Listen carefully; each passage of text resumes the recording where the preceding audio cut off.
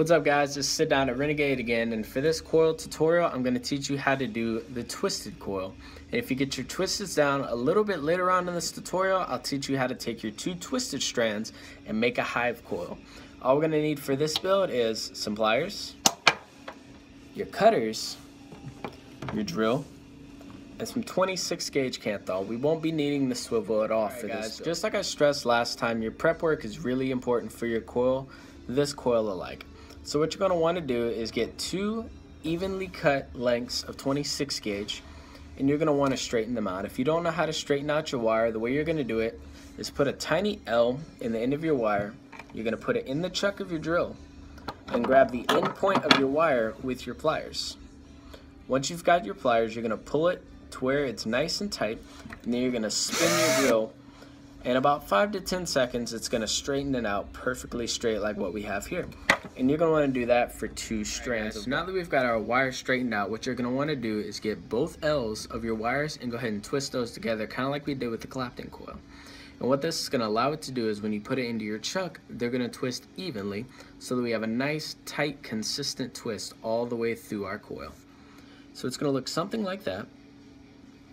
Now we'll go ahead and put it in our chuck, and then we'll get a close-up view and get started on this coil. Guys, now that we have it in our chuck, you're going to want to get your pliers, come to the end of your wire, and go ahead and clamp those down. So now when you very first start out, you're going to want a small, slow rotation so that you can start to get the wires coming together, and you're going to notice they're going to start to twirl. And that's exactly what you want. When you get comfortable with the speed you're at and you feel them start coming together, you can go ahead and speed it up a little bit. Now slowly your twists are going to start to tighten together, and that's exactly what you want, is a nice tight twist all the way down the length of the coil. Alright, now I'm going to go ahead and finish out this coil real quick, and then we'll get you guys started on wrapping your coil. So as you can see, we have a nice tight consistent twist all the way down the length of our coil. So now what you're going to want to do is come right in front of our starting point and go ahead and snip that off. And at the very end of your coil, just like with our Clapton, you're going to have a little bit of overlap, and that's okay. That's what you want, because with the same with the Clapton is if you don't have a little bit of overlap, when you begin to wrap your coil, it can actually start to untwist on you. So now we're going to go ahead and do is grab our screwdriver, and we'll go ahead and make our twist. Guys, so if you've never wrapped a coil before, we'll go ahead and show you how to do that. You're going to want to give yourself probably about a ½ inch up on the screwdriver, and then you're going to go ahead and do a nice, consistent, close wrap around. And with this build, I found about 5 or 6 wraps to be a really nice sweet spot. You can do a little bit more or a little bit less depending on what you want your ohms to be at. But for me, 6 wraps is my personal favorite for this coil. And you're going to go ahead, and these are called your legs. You're going to go ahead to the end of your leg and cut it off. Alright? And there is a twisted coil. Now if you feel like you've got the grasp of this, now we'll go ahead and move on to our hive coil. Okay, guys, so now the way we're going to do our hive is after you've made 2 strands of twisteds, we're going to come up to the top, make our L's just like before, and we're going to insert them into our chuck.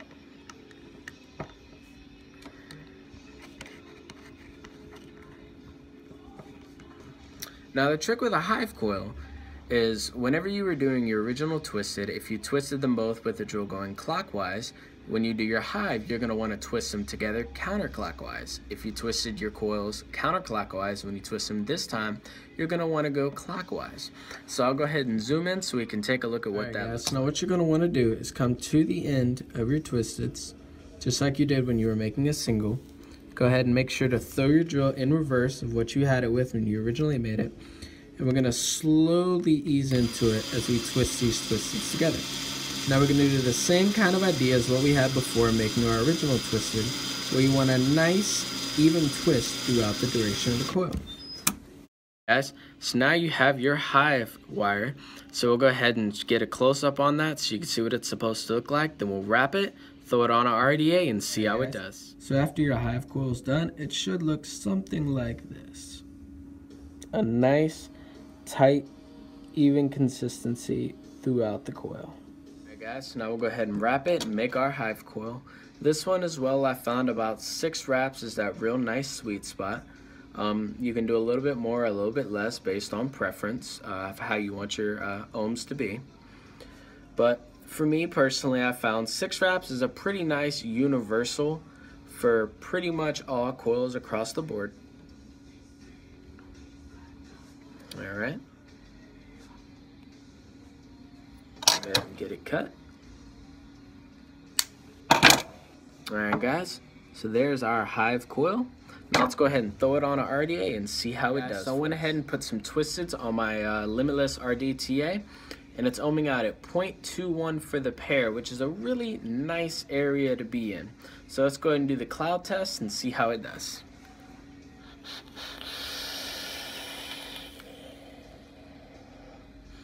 Very, very impressive clouds and flavor off that build.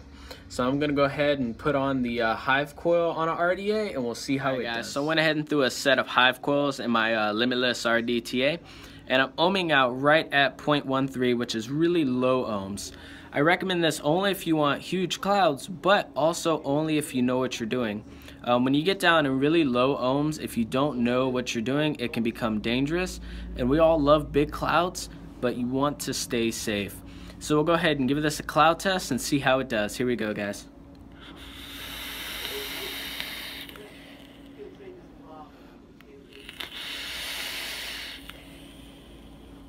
So it's got really great clouds and really amazing flavor as well, just like your original Twisteds. I hope you all enjoyed this tutorial. If you happen to have any coils you'd like to see made, please leave a suggestion down in our comment box. Also, don't forget to check us out on Facebook at Renegade Vapes Fort Polk and our Instagram page, Renegade Vapes. Happy Twisted building, guys, and remember, stay vaping.